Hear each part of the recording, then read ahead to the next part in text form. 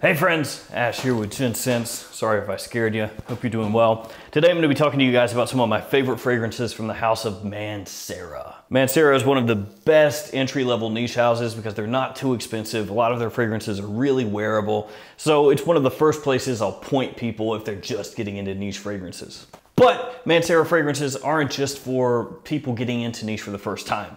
Really, they can be enjoyed by anybody because they do have more complexity, more richness, more depth typically than your designer fragrances and even some higher priced niche ones. So let's jump into this. Let's talk about some good old Mancera.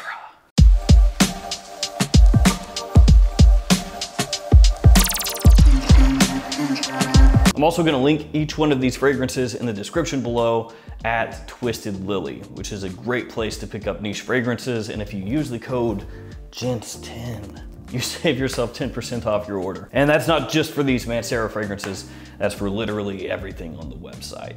Also, if you don't want to splurge on a full bottle, you can get samples there, or you could get a Mancera Discovery Kit. So I'll link to that also in case you want to check that out. Just kind of an alternative way to discover the house if you haven't before. Okay, let's start this off with my most recent Mancera, and it quickly became one of my favorites, Vetiver Sensuel. Now, I'm a big fan of Vetiver. I don't know how many times I have to say that, but if you're new, you know, I figure why not just say it again. Vetiver can come across a whole bunch of different ways: dry, grassy, smoky, even earthy, very clean, a lot of different ways. In this one, you're gonna be finding a fragrance that's more along that clean, sparkly Vetiver style. There's lime, there's orange, there's bergamot, actually a lot of citrus in here, along with, of course, the vetiver. And then you have some mint in here as well. Again, this one is going to be that very clean, office-friendly type of vetiver. This is a vetiver scent that's gonna work perfectly in warm weather, even during the summer, because it has all of those fresher notes kind of contrasting the vetiver that's in here. I wasn't for sure that Mancera was going to be able to pull off a vetiver fragrance that, you know, put it among some of my favorites in my collection, because I've got a ton of them. The first time I smelled that, I knew that they killed it. So Vetiver Sensuel, one of my favorites. It is, again, my newest Mancera, and I absolutely love it. I think for the price, it is fantastic. Assuming that you do love vetiver fragrances done in that more approachable, easy breezy kind of style. Also, I like these new Mancera caps. I just want to throw that out there. This magnetic cap, really dig it. And the new atomizer, let me waste a couple sprays for you so you can see. Oof, really good. Now, some people are gonna prefer that older Mancera style bottle that has the screw cap and then the old style atomizer that they have, which I'll show you here in a second. But I think that these are actually a lot better. Okay, next one, Lemon Lime. And let me go ahead and show you that cap. So it unscrews in case you've never seen it. And then looks like so. So you can see here, goes on top. Well, if I can get it, and then screws back down. So like that. And I'll waste a couple sprays of this one as well so you can see the difference in the atomizer. This one has lemon, lavender, moss, and musk as some of the notes in the fragrance. And one thing you'll notice as we work through this list is that a lot of these fragrances are more spring and summertime scents. Now, Mancera and its sister company Montal are really well known for their oud fragrances, or oud-centric fragrances.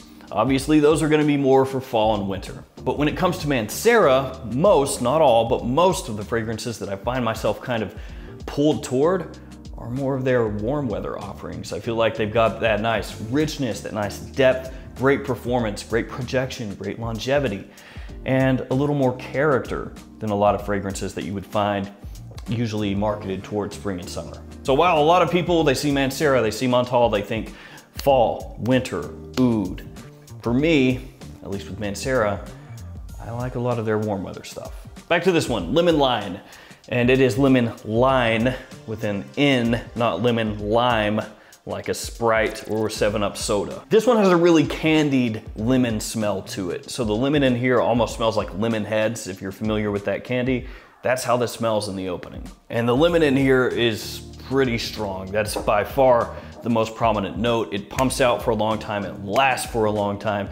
So if you're used to citrus fragrances where the citrus is there and then gone, this one is a nice change of pace that's gonna give you a long-lasting citrus. Of course, it's also got that lavender, moss, and musk as the fragrance dries down, but it's all about the lemon here. All right, next up, another one with lemon in the name, Oud Lemon Mint. It's got lemon, it has oud, it has almond, and I swear to you, when this fragrance first came out, I reviewed it and I couldn't find mint anywhere, including on Mancera's website. And if you look at Fragrantica, you look at base notes, mint is missing from the note breakdown. But if you look nowadays, like on Mancera's website or on Parfumo, mint is there. So mint is an official note of Oud Lemon Mint.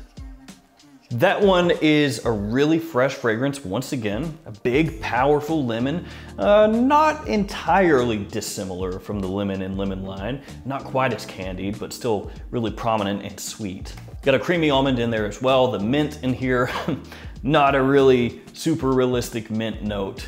It doesn't smell like a crushed mint leaf or anything like that. To me, it's kind of like the lemon, more of a sweet mint, synthetically sweet, but still smells great. And the oud that's in this fragrance is contrasted greatly by those sweeter notes, the mint, the lemon, and although the almond is not really sweet, it still provides a nice contrast to the oud, so that the oud in this fragrance never becomes overwhelming or fecal or animalic or dirty. That one, fantastic in spring and fall. Maybe a little too much oomph for summer because it is strong, but you could dial it back, wear less of it. Big compliment puller too. Surprisingly, a huge compliment puller. Oud Lemon Mint, that's been one of my favorites since it came out. Next up, this bad boy right here, Red Tobacco. This one has a strong opening. If you've never smelled the opening to this, you might not like it because when you first spray it on, there's a lot going on. It's got a big punch. There's cinnamon, there's oud, there's tobacco, there's vanilla, there's saffron. When I first smelled this, didn't really like it a whole lot. The opening to me was just too strong, too synthetic, too much going on, overpowering. Didn't really dig it. Over time though, I grew to actually like the opening, and in the dry down, this stuff is really good. That's where it shines. And that's because it has all these different things going on that ultimately add up to the fragrance being just very sweet, spicy, and sexy, and hugely attention grabbing. Performance of that one is big. We're talking massive projection, longevity for hours and hours and hours. So that is one that, depending on where you're going, you want to make sure you don't spray on too much. Because Red Tobacco is the type of scent you spray on one too many times and people are going to be walking away from you rather than walking toward you. So keep that in mind, but fall and winter time, especially in the evening, Red Tobacco is a killer. Next up, Cedrat Boisé, of course. Super popular. This one gets compared to Creed's Aventus. Yeah, it's another one of those Aventus type scents. And while a lot of people out there are sick and tired of Aventus type scents, you've got to admit that in terms of just versatility and the people-pleasing facet of fragrances like that, in general, Aventus type scents are very successful. And this one is no different. The cost versus value is great. You get a whole lot for what you pay for it. And each one of these come in 60 and 120 ml size bottles. So if you get the larger size, you're getting 120 mils versus your typical 100 ml bottle size. So that's a nice little bonus. People love the fragrance. It's a big attention grabber, big compliment puller, and it works year round because it has enough depth, enough oomph to cut through the cold. But then it has that sweetness and that fruity facet that's going to work in the spring and the summer. This one has cedar and leather along with some fruity notes, including black currant and lemon. Yeah, lemon once again, pretty popular note for Mancera. The black currant is gonna give it this tartness, which for a lot of people kind of pulls it in closer with Creed Aventus, because of course black currant is one of the main facets in the opening of Creed's Aventus, along of course with pineapple and bergamot. And then as it dries down, birch and musk, but we're not really talking about that. Just basically the black currant in here helps give it that little hint of Aventus in the opening here. This one's one of the most popular Mancera fragrances and one of the very first ones I got, and that's because it is so popular. So many people talk about it, and it's one that I really enjoyed right from the get-go. And I want to talk about one very quickly that's not in my official top 5 of my most favorite ones here, and that is Instant Crush. Now, I don't like this one as much as the other fragrances here. I would pick all 5 of the first ones that I talked about over this one.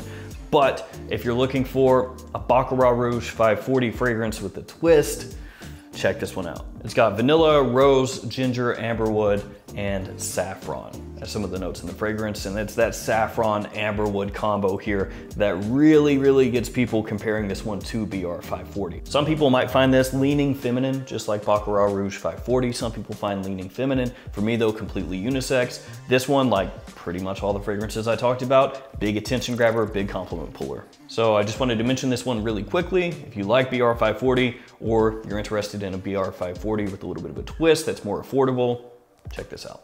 So there we go. Technically 6 Mancera fragrances that I really like. Again, I'm gonna link them all below at Twisted Lily. Use the code GENTS10 anytime you're on the site, not just for these, for literally anything. Save yourself 10% off. And as I mentioned, they do have samples. So if you don't wanna get the full bottle, you can get a sample, check it out that way, get the discovery kit, whatever. All right, that's gonna do it for me. Thanks for hanging out with me today. Thanks for all your support. Stay safe out there, and I'll see you guys tomorrow with another fragrance video. See you guys later.